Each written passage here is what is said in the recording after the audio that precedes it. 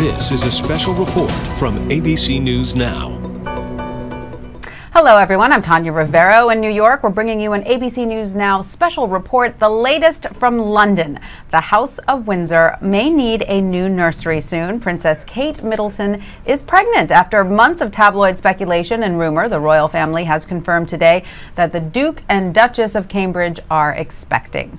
Joining us now from London for the first of what is sure to be many royal baby chats is Jeffrey Kofman. Jeffrey, good afternoon.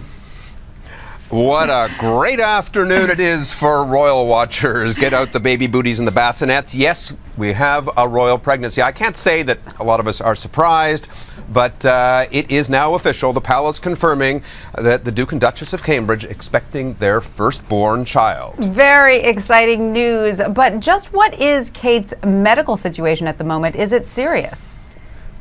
It's serious. I think many women who have been through this will understand. She has acute morning sickness. She was hospitalized today at King Edward VII Hospital here in London.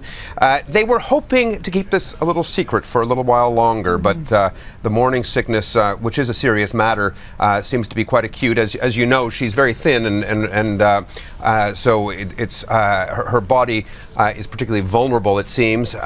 She's now being hydrated. Her husband, the Duke of Cambridge, also known as Prince William, is at her side.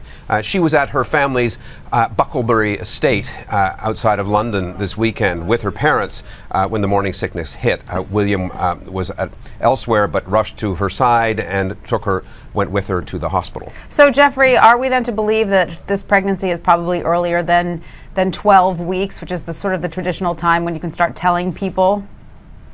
We know it's earlier than 12 weeks. In fact, they've said that. They said that they were really waiting for the 12-week mark before they were going to announce it to the world. But as you can imagine, in this city with very few secrets, when the Duchess of Cambridge, the most watched woman in the world, is admitted to the hospital, you just know you can't keep that secret. And so very wisely, the palace decided to announce it publicly. They won't say just how much earlier than 12 weeks it is, though. Right, they're not being specific. Now, of course, these rumors have been swirling for a while. We've heard about the bump, the princess turning down a glass of wine.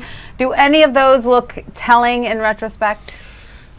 Well, you know, I was actually looking through some of the date book, and I think there was some talk when they were in Tuvalu in the Pacific on that tour, about, I think that was September 18th or so, that she refused a glass of wine, but I don't think that she could have known by then. Am I right? Yeah, a little early. So that would have been a little premature. So, you know, I frankly think this speculation has been going on all year. So at some point, all the speculation was bound to be right, wasn't it? Absolutely. But I do say it is a little unusual. I mean, having been pregnant twice myself, morning sickness that sends you to the hospital is a bit unusual. A lot of women go through, obviously, severe morning sickness, but it is a bit extreme to be in the hospital, at least for several days. So, of course, we're certainly hoping that she is not seriously ill. But I do want to ask you about the laws on the books there now, because I know there's been talk that the royals would scrap those laws that guarantee only the firstborn son becomes the heir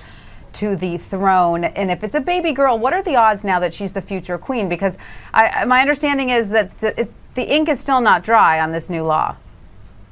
Well, there are a couple of answers to that question. You're talking about the law of primogeniture, which goes back to, I think it's the 14th century, which means that if there's a younger son and an older daughter, then the younger son becomes king, and the older daughter has to let her younger brother bump ahead of her in line. The Queen Elizabeth II already made it clear in speaking to Parliament earlier this year that law is going to be scrapped. The Commonwealth heads of government have already approved scrapping that law. There's some formalities in the British Parliament to go through, but I think the odds are about 100% that whether boy or girl, this will be an heir to the next heir after Prince Charles and her father, Prince William, to the throne, or his father, depending on the sex of this child. Now, that's the other thing you got to keep in mind. You've got two others ahead of this infant in line. Prince Charles is in his 60s. William is barely 30. When exactly is Charles going to become king? When is William going to become king?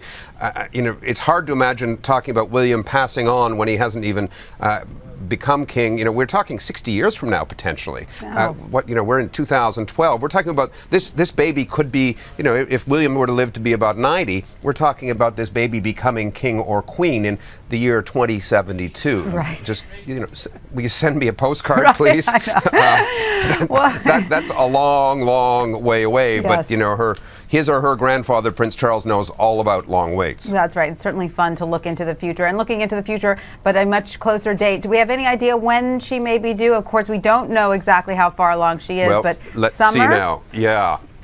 Is that what we're thinking? Well, let's do the math on our fingers here. We're in December, January, February, March, April, May, June. Yeah. I'm thinking of early summer baby. Doesn't that make sense? May, June. How Perfect lovely. weather for taking a stroll with the bassinet. Oh, we're all so excited. Can't wait to see the pictures of the new royal nursery. I'm sure they will be stunning. You will be hearing, Tanya, you will be hearing so much more about Yes. this. I guarantee it. Every detail. Well, thank you so much, Jeffrey Kofman. Every detail.